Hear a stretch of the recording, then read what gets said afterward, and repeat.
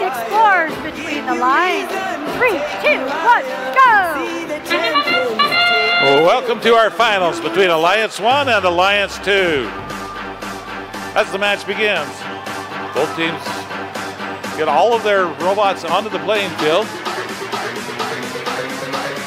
Blue Alliance had 2 of them, coming off have 2. As soon as humans take over, the sandstorm clears. Team 4068, Palmer Ridge Robotics, moves into the red area to begin harassing the Red Alliance. Well, the Patriobots move in from the Red Alliance into the blue side to begin playing defense there. Spartan Robotics was attempting to put on a hatch panel, and they were cut off rudely by the Palmer Ridge.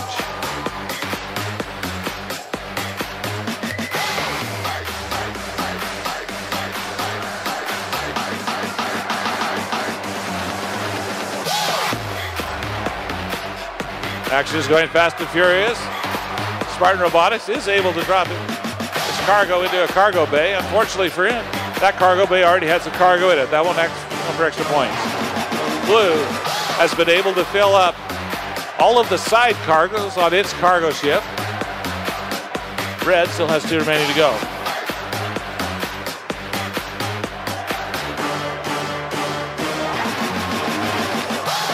Robotics continues to harass Spartan Robotics.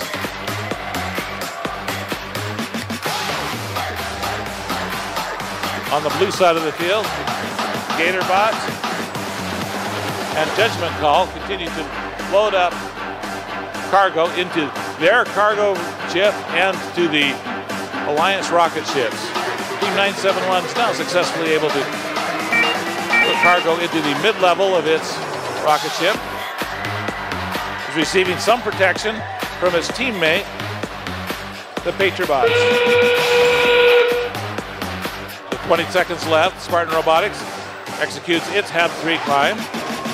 Patriobots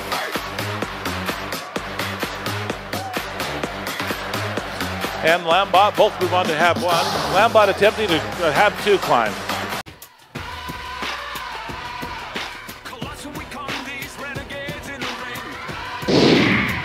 Here's the score coming in. It's a Blue Alliance victory.